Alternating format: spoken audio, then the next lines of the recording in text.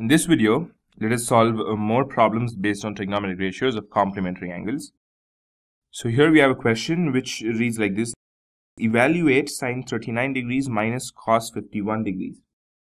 So what we have to do now is, we just have to use those trigonometric ratios of complementary angles relations to, solve this problem. So here it goes. Sine 39 degrees can be written as sine of 90 degrees minus 51 degrees, because 90 minus 51 degrees is nothing but 39.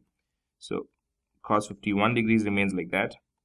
Now you know that sine of 90 minus theta, or sine of 90 minus 51 degrees, is equal to cos 51 degrees minus cos 51 degrees. So cos 51 degrees minus cos 51 degrees is equal to 0. Let me also write the reason here just for your reference. Sine of 90 degrees minus theta equals cos theta. This is the relationship that I used here to convert sine 90 minus 51 into cos 51 degrees. Let us solve another problem.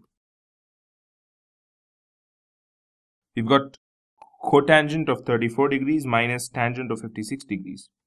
So evaluate cot 34 degrees minus tan 56 degrees, right? So now cot 34 can be written as cot of 90 degrees minus 56 degrees, right? Because 90 minus 56 is nothing but 34, and minus tan 56 remains. So again, it's no different from the previous problem. Cot of 90 minus theta, or cot of 90 minus 56, equals tan 56 degrees. So tan 56 degrees minus tan 56 degrees equals 0. Let me again write the reason for you. So cot of 90 degrees minus theta equals tan theta. Let's quickly solve another problem. So what we have here is evaluate sine 36 degrees by cos 54 degrees minus sine 54 degrees by cos 36 degrees. So again, this is not a very complicated stuff. It's just sine 36 can be written as, let me just write it below. Sine 36 can be written as sine of 90 degrees minus 54 degrees divided by cos 54, minus sine 54 can be written as sine of 90 degrees minus 36 degrees divided by cos 36 degrees.